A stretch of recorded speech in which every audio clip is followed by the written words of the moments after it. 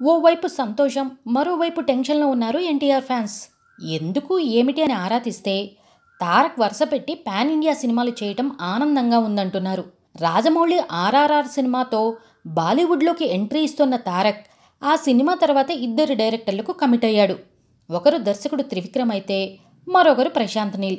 ఇప్పుడు వీరిద్దరిలో ఎవరి సినిమాని ముందు లైన్లో పెడతాడన్నది ఫ్యాన్స్కే కాదు, సినీ లవర్స్కి కూడా టెన్షన్గా ఉంది. ఈ ఏడాది కాదు, వచ్చే ఏడాది సమ్మర్లో RRR సినిమా విడుదలయ్యేది.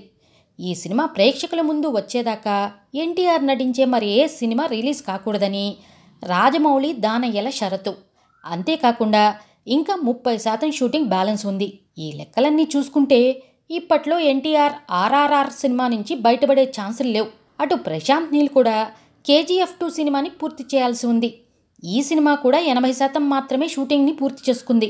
ఈ లెక్కన ఈ సినిమా కూడా ప్రేక్షకుల ముందుకు రావడానికి ఇయర్ ఎండింగ్ అయినా కావచ్చు, లేదంటే వచ్చే ఏడాది సంక్రాంతికైనా విడుదల కావచ్చు. ఇప్పుడు ప్రస్తుతం ఖాళీగా ఉంది త్రివిక్రమే. మరి మాటల మాంత్రికుడు అప్పటి వరకు ఎన్టీఆర్ కోసం వెయిట్ చేస్తాడా, లేదంటే వెంకీమామతో సినిమాని మొదలు పెడతాడా అన్నది ఆసక్తికరంగా మారింది. మరిన్ని సినీ ఇంట్రెస్టింగ్ విశేషాల కోసం మీటూని సబ్స్క్రైబ్ చేయండి. Stay home, stay safe.